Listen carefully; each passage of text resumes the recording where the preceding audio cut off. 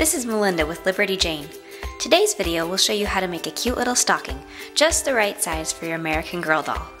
All you need is some festive felt and a needle and thread.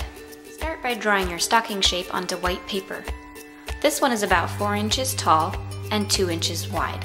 Cut 2 base stocking pieces out of one color of felt, then cut a toe piece, a heel piece, and a cuff piece from a contrasting color. Stack the cuff piece on top of one stocking piece. Stitch from back to front. Then insert your needle back through the loop that appears to form the blanket stitch. Take a final stitch through the front to secure the blanket stitch and tie a knot on the back. Blanket stitch along the bottom edge of the cuff. Run your needle through the fabric from front to back and then wrap the thread around behind the needle. Then pull through to form the blanket stitch.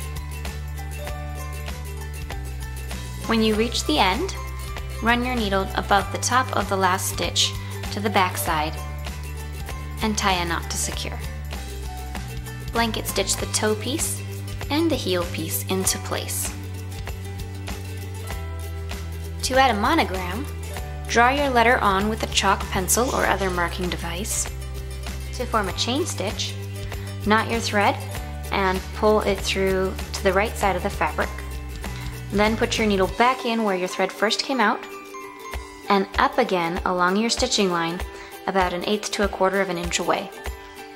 Wrap the thread around the back of the needle and pull it through to form a tiny chain.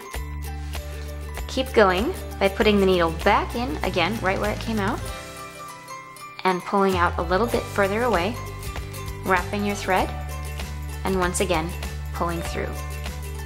This stitch makes a really cool decorative effect when you do it all lined up like this.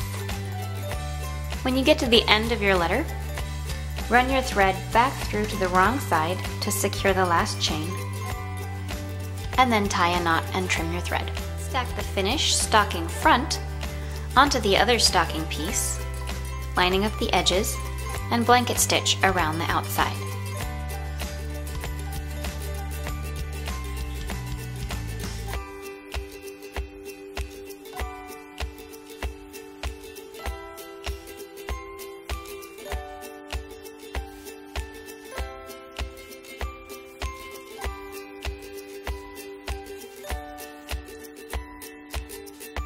To make a stocking hanger, hand sew a small ribbon loop to the back of the stocking.